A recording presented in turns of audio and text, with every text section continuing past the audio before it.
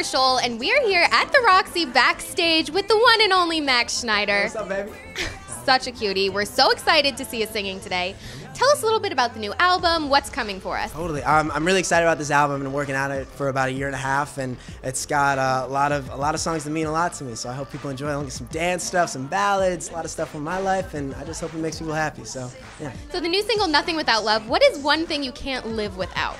Can't live without my family. I love my family. I think that's what it's all about for sure. Friends, family, people that you surround yourself in your life. I think that's what's most important because that's what you work for and do all these things for, to enjoy that time with those people. For the music video, you are dancing like crazy. Can you teach us some of the moves? Some of the dance and yeah. some of this stuff, yeah.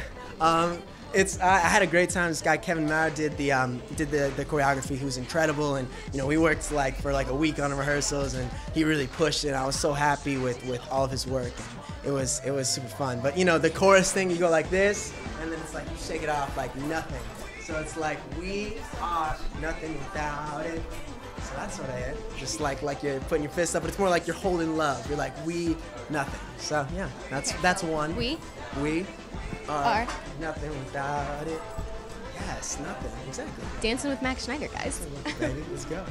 Nothing without love. And summer tips for the fashion. You're looking great. Cool hair. How do you do your hair in the morning? I just put a little bit of that Moroccan hair oil in, just a little tiny bit, and I just kind of wake up and put it in, and then I just hope for the best. So that's how I do mine. That's pretty much it. And working out, you look pretty buff. Can you give us maybe a flex for this? I love exercising and stuff and doing pull-ups and monkey stuff, just. All the monkey Schneiders out there definitely appreciate it. I hope so. Do you have a message for the fans out there? What do you want to tell them all? I love you guys so much. Whether I've met you or I haven't met you, just your support means everything to me, and the reason why I get to do what I love. So I hope that I make you happier or smile or anything of that sort, and thank you for making me happy and making me smile. We are nothing without it.